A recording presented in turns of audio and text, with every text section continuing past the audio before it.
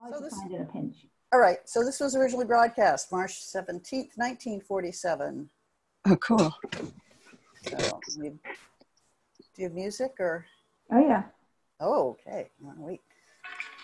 Can you hear it? Yes. Yep. Not very loud, but loud. Yes. That's better. Okay, good evening. Tonight, Lady Esther takes exceptional pride in presenting the Screen Guild's players in Philip Barry's delightful modern classic, The Philadelphia Story. It stars the three brilliant players who made the story so memorable on the screen: Cary Grant, Katherine Hepburn, and Jimmy Stewart. The Lady Esther Screen Guild players in The Philadelphia Story.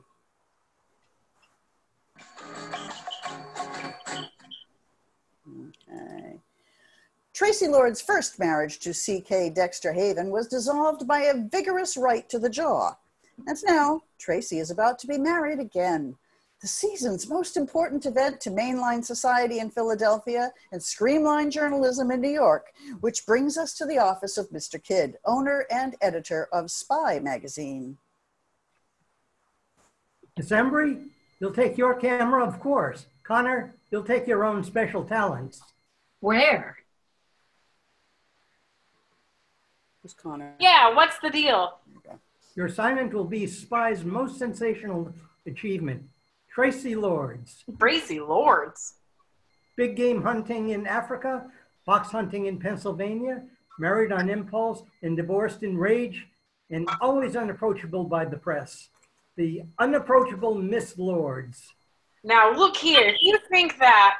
The Philadelphia Story. Closed were the portals of snobbish fox hunting. No, wait. No hunter of foxes is Spy magazine. Nevertheless, presented for the first time, quote, a wedding day inside mainline society. Or what the kitchen maid saw through the keyhole, unquote. You're the writer, Connor. I'm only the publisher. All right, publisher, take this. Quote, no hunter of buckshot in the rear is cagey, crafty, Connor, unquote. Close paragraph. Close job, close bank account. Look, Mr. Kidd, how could we even get inside the estate, let alone into the house? Oh, it's been arranged. Miss Wallace? Yes, sir. Send him in, please. Now, Liz, wait a minute. We won't do it. It's degrading, demeaning, undignified. So is an empty stomach. Now just relax. We'll have to... Hello. Who are you? Connor, this gentleman has been employed in our Buenos Aires office. I believe he can help us. How? Tracy Lord's brother, Junius, is in the American embassy down there, and he's an old friend of this gentleman. He'll introduce you to the family as an intimate friend of Junius. Dear old Junius.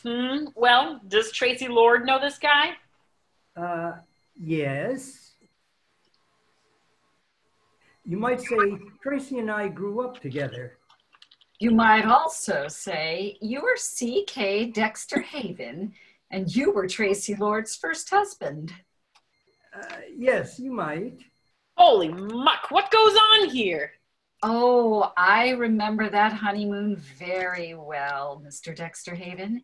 You and she in a little sailboat. The true love, wasn't it? That's right. How did you know? I was the one photographer whose camera you didn't smash. You were terribly nice about it. Just threw it in the ocean. Oh, one of those, huh? Yes, that's right. I rather thought our honeymoon was our own business. Incidentally, he paid for all the cameras, Mike. I got a sweet letter of apology, too. Oh, always the gentleman, huh? I wouldn't count on that. Now then, what are the plans? The wedding is Saturday. This is Thursday. They should spend tomorrow night as guests of the Lords. Now, wait a minute. There's something screwy here. Now, if he's resigned, why, he's doing this in... Oh, I get it, mister. You want to get even with your ex-bride. As one gentleman to another, that may be exactly what I want. I'll have a car pick you up in the North Philadelphia tomorrow noon. Good day. Well, how do you like that? He walks out on us just as though we were... Handkerchief, Mike? There's a little spit in your eye. It shows. Oh dear, so many things to do and so little time. Tracy, when you finish listing those wedding presents... Mother, how do you spell omelet? 2 L's, 2 M's, one or the other. Omelet. That's a funny wedding present. Dina, dear, it's an omelette. This is what... It stinks. Oh, darling, don't say stinks. If necessary, smells, but only if absolutely necessary. Mother, if I ever finish writing down... Oh, this lamp. Isn't it awful? Here, let me see that card. Oh, yes, friends of my father's. Wouldn't you know? What are they? Tap dancers? Or are they just musical comedy producers?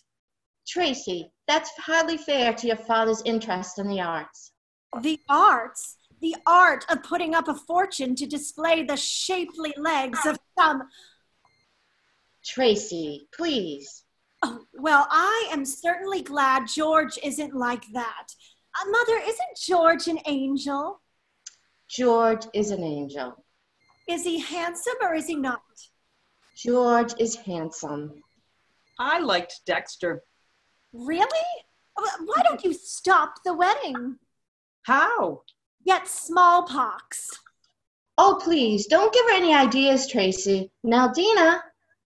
Oh, gee, Tracy's always so mean about Dexter. Well, darling, he was rather mean to her. Did he really sock her? Dina. Really, Mother, if I don't choke her before Saturday... That would stop the wedding, wouldn't it? It would not. And you're supposed to be riding, young lady. Yes, Dina. They must be waiting at the stables. All right, all right. Mother? Yes, dear. How do you get smallpox? Oh. Dina, please go away. Oh, I'm going.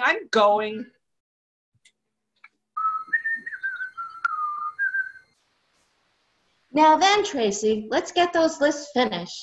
Mother, that whistle. Dexter, you're back. Dina, my dream girl, my own true love. Oh, no, it can't be. Oh, he wouldn't dare. Mother, look who's here. Mother, it's Dexter. Well, hello. Dexter Haven, you go right back where you came from. I can't. Dina says it's too awful here without me. Redhead, if you don't look in the pink, that's too nice for George. If you think you can walk in here and... Ah, Dexter, tell me, how is Julius?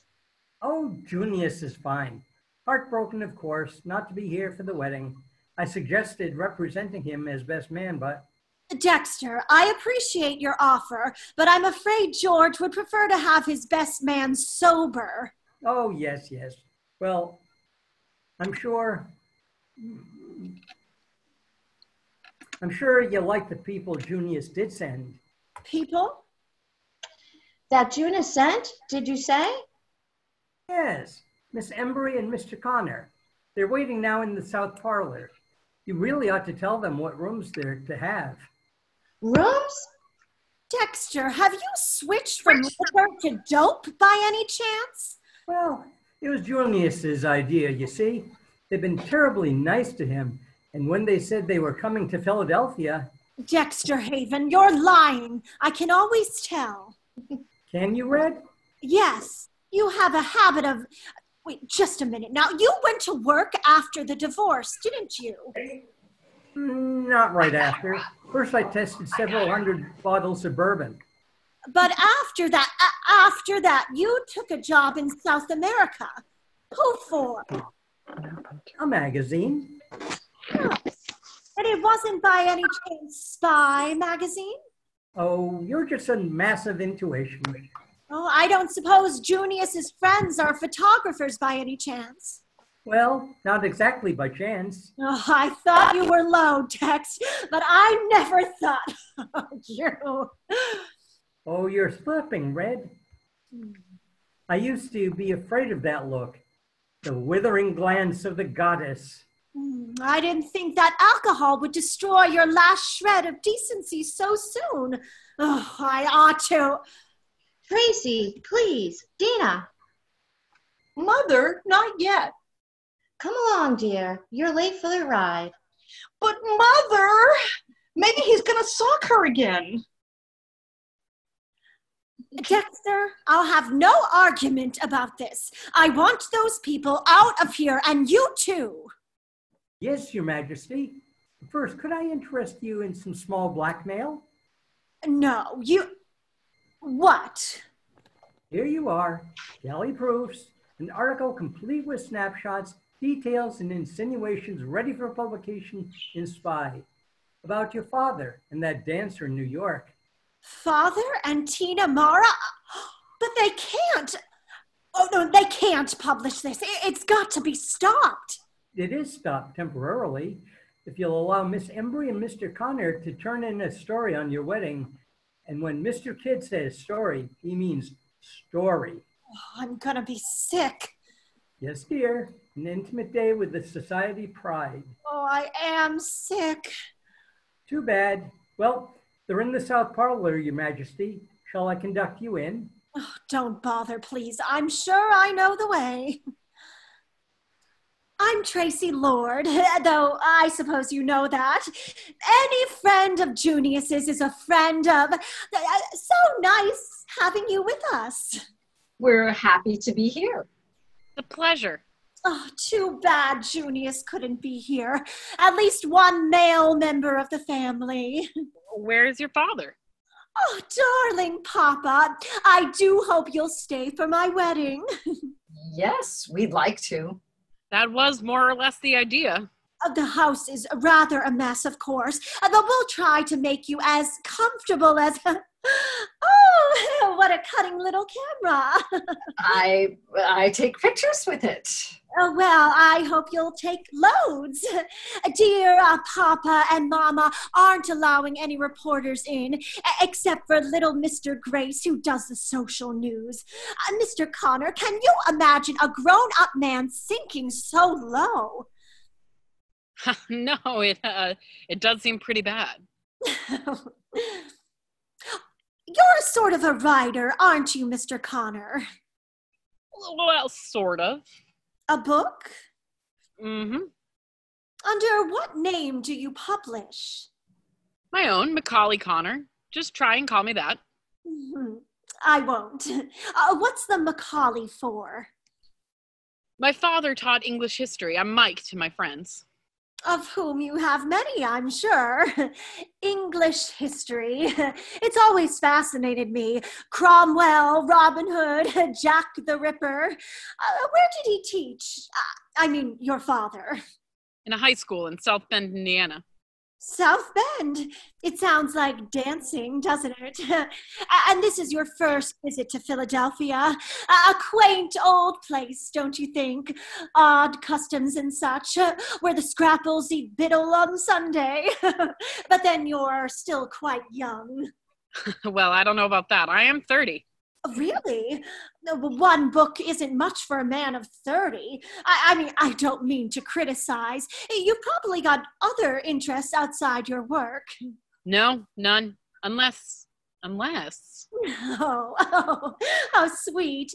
Are you two going together? Well, sort of. Engaged, I presume. No. Oh, but very much in love. Well, isn't that a little personal? Is it? But it's so very interesting, Miss Embry. Miss Embry, if a man says he loves a girl, don't you think he ought to marry her? Hey now, just, Oh, please, Mr. Connor, I asked Miss Embry a question. Well, it depends. Oh, I'm disappointed, Miss Embry. I've been very frank with you. However, I'll send a butler to show you to your rooms. You'll join us, I hope, at the swimming pool. well, wow. That's what I say. Who's interviewing whom? Steady, old girl. Don't let it throw you. You want to take over? I want to go home. But since I'm on the job, I'll settle for the swimming pool.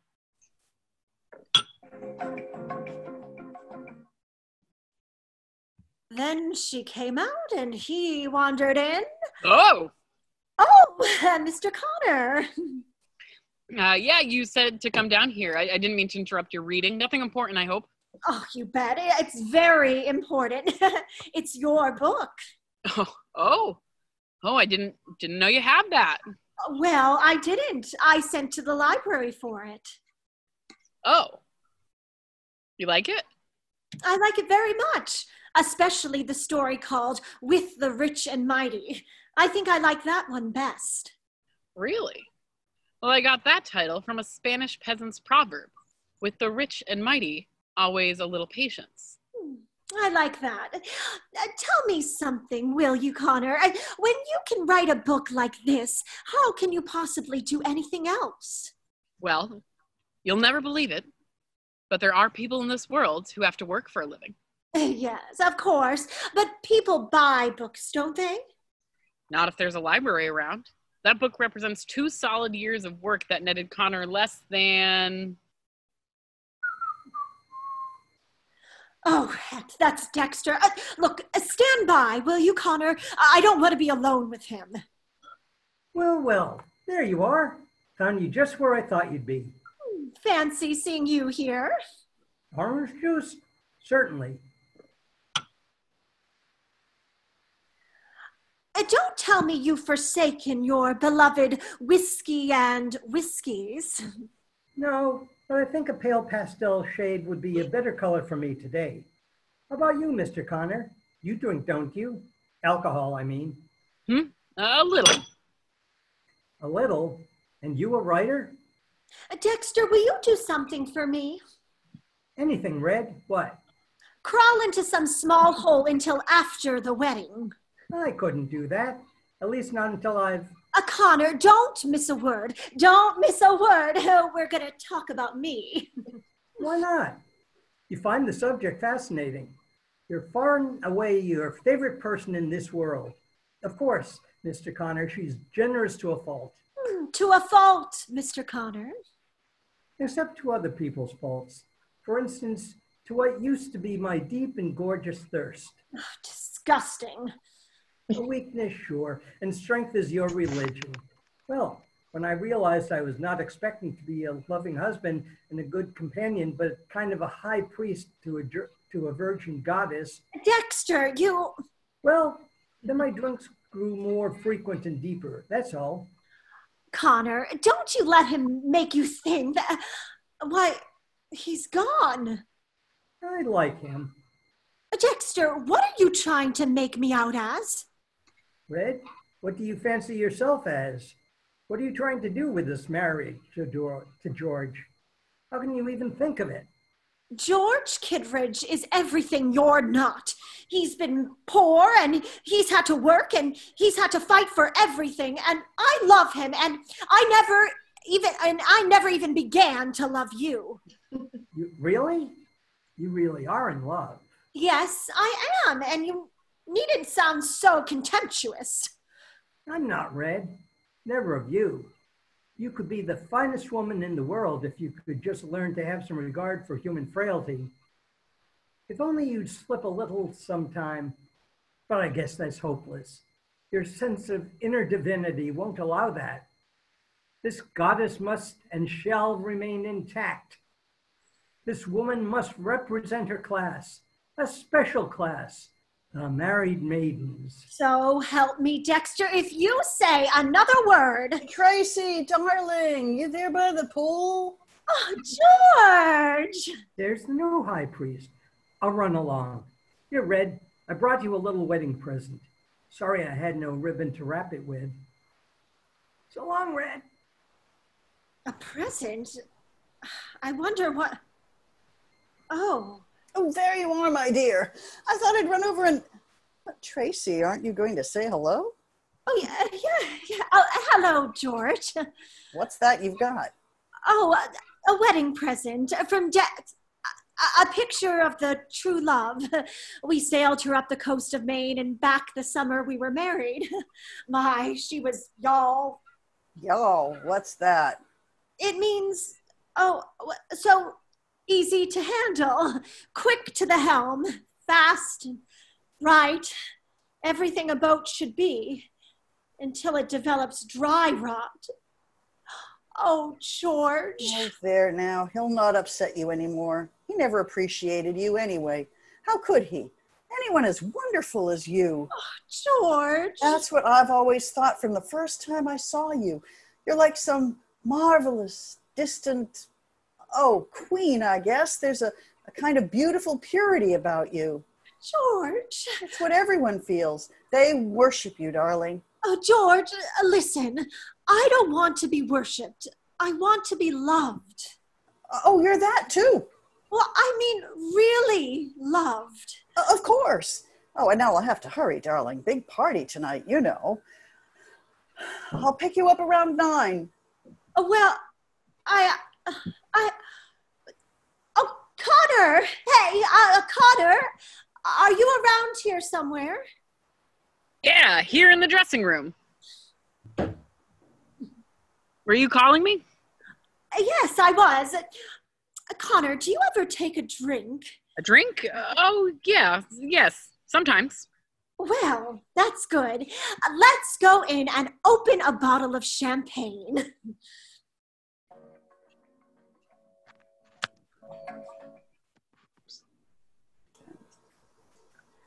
The second act of the Lady Esther Screen Guild show, starring Katherine Hepburn, Cary Grant, and Jimmy Stewart, will follow in a moment. But first, a word from Lady Esther. Have you heard what's new and smart in Easter hats? Well, there are lots of styles to choose from. Adorable little hats made entirely of flowers. Perky bowlers with rolled up brims, bewitching bonnets to frame your face with beauty. But here's the one style note that's most important. The new spring hats are worn back off your forehead. They give the world a good look at your face. Well now, how about your skin? Will it have a lovely springtime look to show the world? It will if you use my new spring face powder shade called Bridal Pink. Lady Esther Bridal Pink is fashion right for spring and beauty right for you. Now, at last, you don't have to worry about which shade of face powder is right for you. Here, for the first time, is one shade of face powder that's right for 4 basic types of skin. If you're blonde, Bridal Pink will dramatize your blondness, make your skin look softer, more alluring. If you're a brunette, Lady Esther Bridal Pink will intensify the contrast, make you look so much more romantic. If you're a brownette, Bridal Pink will give an exciting lift to your whole appearance. And if you're a redhead, Bridal Pink will wake up your skin and give it the life and warmth it needs to go with your hair. Buy a box of Bridal Pink tomorrow. Don't wait for spring. Start now to use this lovelier face powder shade, which makes even a bride look more romantic.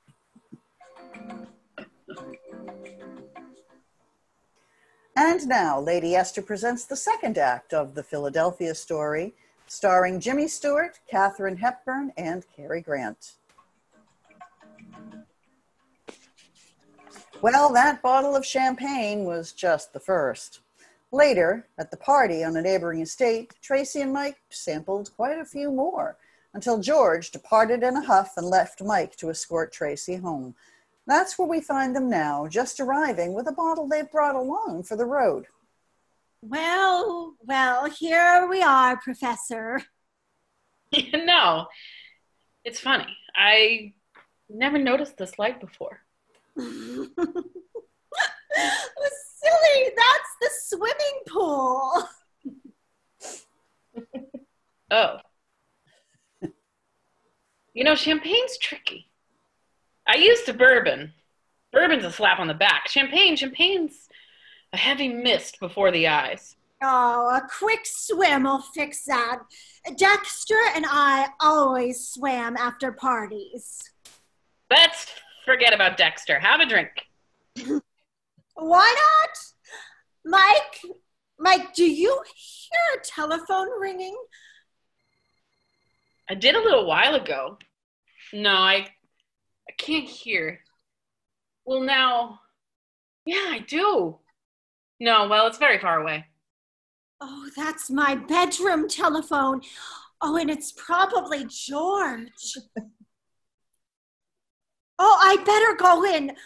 Oh, no, it stopped. Fine. Drink your champagne. That is a good idea. Hello, you. Hello. You look fine. I feel fine. Did you like the party? Sure. The prettiest sight in this fine, pretty world. The privileged class enjoying its privileges. You are a snob, Connor. No doubt, no doubt. Hey, Tracy, hey, you can't marry that guy. George? No, I'm going to. Why not? You don't match up. Oh, Professor, you're stepping out of character. My mistake. Oh, don't apologize. Who's apologizing? Oh, really? I never knew such a man. I guess I never knew a girl quite like you, Tracy. Yeah? Tracy, you're wonderful. There's a magnificence in you. Mike. A magnificence that comes out in the way your eyes and in your voice and in the way you stand and the way you walk. There's fires blank down in you, Tracy. Hearth fires and holocausts. Mike, you don't think I'm like a goddess? You're flesh and blood. That's the blank, unholy surprise. You're the golden girl, Tracy. You're full of life and warmth and delight. Hey, what goes on? You've got tears in your eyes. Oh, shut up.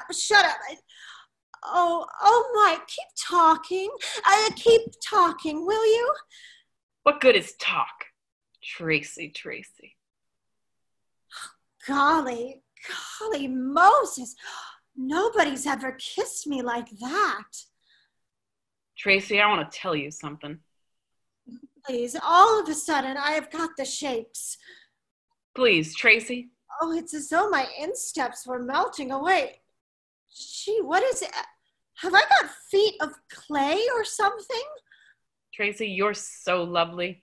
Wait, I know. The pool. There's a moon and it's warm and we could go. Now, yes, Mike, put me in your pocket and let's go swimming.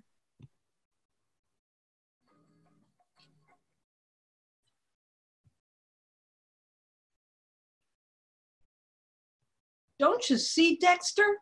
I had to tell someone. Oh, I could hardly wait till you got here this morning. Yes, but Dinah, my love, are you sure it wasn't just a dress? A dream, perhaps. Well, I can't be positive, but... Good morning. But ho, the bride. In her wedding dress. Such a lovely day. Is everybody fine? Yeah, that's fine. How fine are you? I don't know what's the matter with me. I can hardly open my eyes. I must have just had too much sun yesterday. It's awfully easy to get too much. Tracy, you're not really going to, are you? Going to what? Marry George? After last night? Last night? What are you talking about? Well, Tracy, don't you remember? Well, remember what? I've been telling Dinah. It was just a dream. A dream? What kind of dream? Well, last night, it was awful late, I guess. I woke up and I looked out of my window and guess what I saw? What? Mr. Connor. Mike? Uh-huh. Sort of coming from the pool with both arms full of something. What do you think it turned out to be? What? You. And some clothes. And you were sort of crooning. Oh, I have never crooned in my life. Then what? Then he carried you into the house, and I could hear him take you into your room. Mike and me? No, well, I am going crazy. I am standing here on my own two hands and going crazy. What else? Well, after that, he,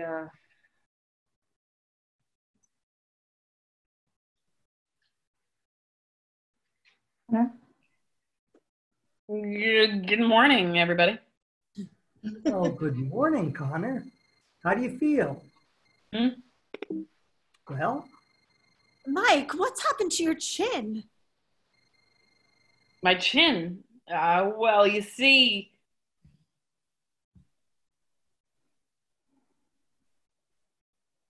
Oh, sorry. Tracy, I didn't get to tell you. When Mr. Connor came out again, George was waiting for him. No. Yes, and Mr. Connor sort of got hit on the chin. George? Oh, me. You were there too? Oh, good grief! Why didn't you sell tickets? I'll say Dexter was there. What a clip he gave me. I'm sorry, Mike. I thought I'd better hit you before George did. He's in better shape than I am. Dex? Will somebody please tell me what happened before I go stark raving mad? On the level. You don't know? Of course I don't know. I don't remember anything. Ah, lucky Tracy. She's drawn a blank. Oh, shut up, Dex. Mike, you tell me. Well, you see... Tracy, are you ready, darling? The guests are all here, and the bishop's waiting. Oh, dear, where is George? George, good heavens. Tracy, I forgot. He was here at 10 and left this note. For me? I wonder what it could be. Go on, read it out loud, Red. We're all friends. Oh, yes, I will. Listen to this. Quote, your conduct last night was so shocking to my ideals of womanhood and my attitude toward you and the prospects of a happy and useful life together. Tracy. Hello, George. Tracy, I didn't dream you. All these people.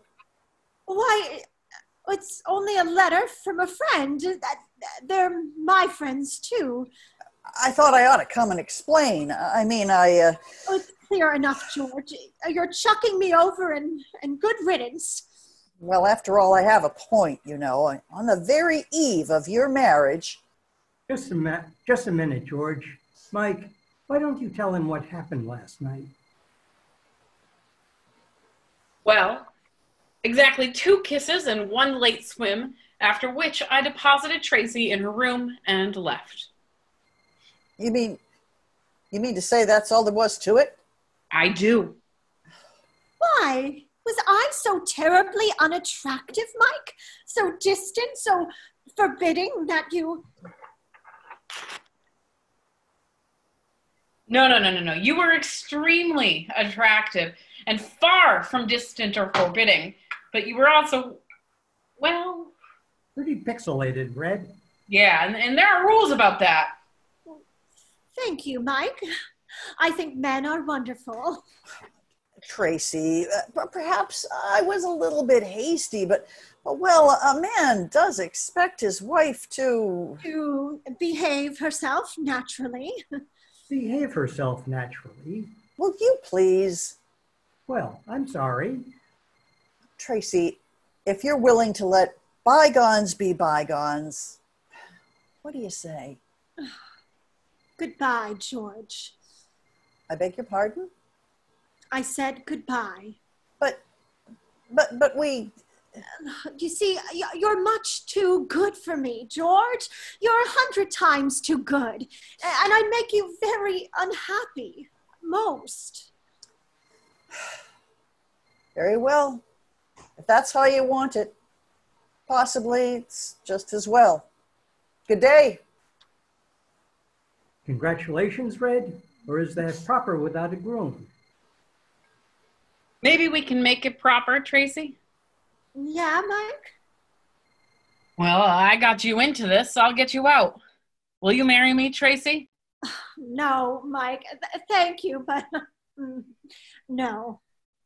Well, why not? Because I don't think that nice girl with a camera would like it. And I'm not sure that you would. And I'm even a little doubtful about it myself.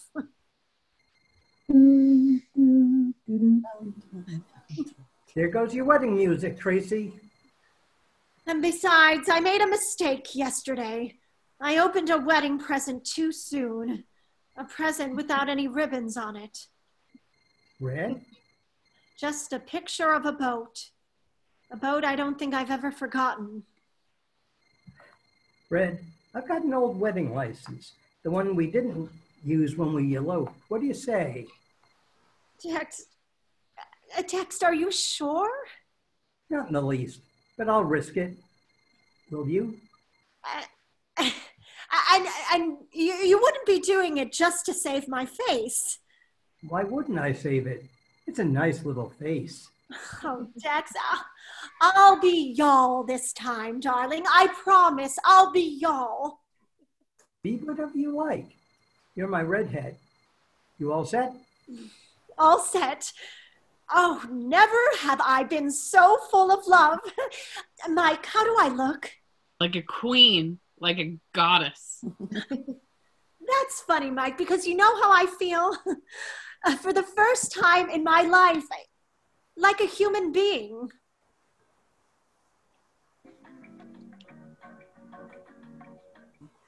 Thank you, Jimmy Stewart, Cary Grant, and Katherine Hepburn for a most delightful half hour. Well, as a matter of fact, Mr. Bradley, there isn't an actor or actress in Hollywood who isn't eager to come here and take part in the great work this program does for Motion Picture Relief Fund and its country house. Am I right, boys? You're right, Katie. Oh, and now, before we tell you about next week's show, here's a word from one of America's best-known beauty authorities, Lady Esther. Thank you, Miss Hepburn. Ladies, did you ever come back from a wonderful vacation and have everyone say to you, "Why, you look simply marvelous, just like a new woman, so gay and fresh and vital"? Well, women write and tell me that's the kind of new, fresh, vital look that comes to their skin when they try my romantic spring shade of face powder, my lovely bridal pink. You see, Lady Esther Bridal Pink is not just a new shade of face powder, it's a new kind of powder shade that ends all guesswork about the right shade for you. For this one specially blended shade has the amazing quality of flattery for every type of skin. The unique texture of my Lady Esther face powder makes it more flattering too because of the special way it's blended. My powder spreads a delicate film of beauty over your skin, hiding those tiny lines, those little blemishes. It makes pores look smaller, and because Lady Esther powder is so fine and smooth, it clings far longer than ordinary face powders. keeps your skin looking more velvety smooth. America's most beautiful women will be wearing bridal pink in the Easter parade. What shade will you be wearing?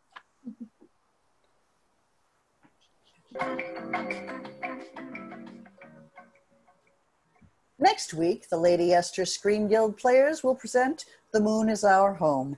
It will star Fred McMurray and Virginia Bruce. Be sure to listen. The Philadelphia story was produced and directed for Lady Esther by Bill Lawrence, adapted by Harry Cronman, and was presented through arrangement with Metro-Goldwyn-Mayer, producers of It Happened in Brooklyn, starring Frank Sinatra, Katherine Grayson, Peter Lawford, and Jimmy Durante. Music on tonight's program was arranged and conducted by Wilbur Hatch. Katherine Hepburn can currently be seen in the Metro-Goldwyn-Mayer picture, The Sea of Grass. Cary Grant can soon be seen in Dory Shear's RKO production, The Bachelor and the Bobby Soxer. Jimmy Stewart can now be seen in Liberty Films' production of Frank Capra's It's a Wonderful Life. This is Truman Broadley speaking for Lady Esther. Thank you and good night. This is CBS, the Columbia Broadcasting System.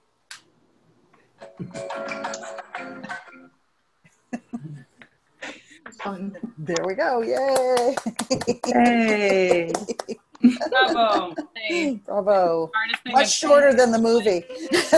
Yeah, quite a bit. Yeah, they cut a lot out of it.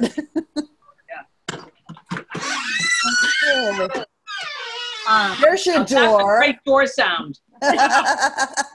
We got to bottle that. That's a good one. Yeah, that was a good one. I have to say the